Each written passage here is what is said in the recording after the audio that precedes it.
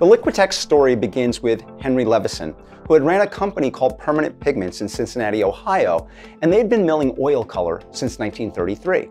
But acrylics had been around since the early 20th century in a solvent-based form. But in 1955, Henry had developed the first commercially viable acrylic in water-based form, and he called that Liquitex, for liquid texture.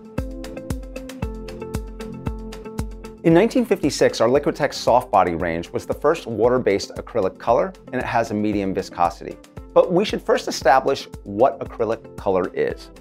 It's comprised of pigment, binder, which in the case of acrylic is acrylic copolymer from the plastics family, and the vehicle, which is water and helps move it around. And this polymer comes from the Greek word polymeros, meaning that it has many parts. And that's because of the many molecules that form a chain and creates a strong bond. And that's what gives us this very flexible, strong paint film.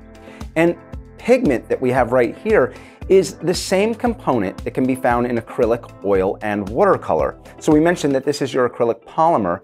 And right here we have flaxseed, which is the basis of linseed oil, if we were making oil paint, and then gum arabic, which would be the binder in watercolor.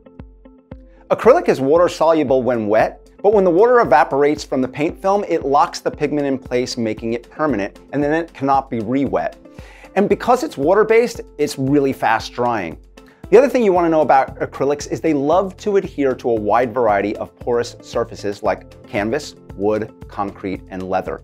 And I find it more forgiving than watercolor and less complicated than oil, and that makes it great for experimentation. Check out our next videos for an overview of all of the Liquitex color ranges.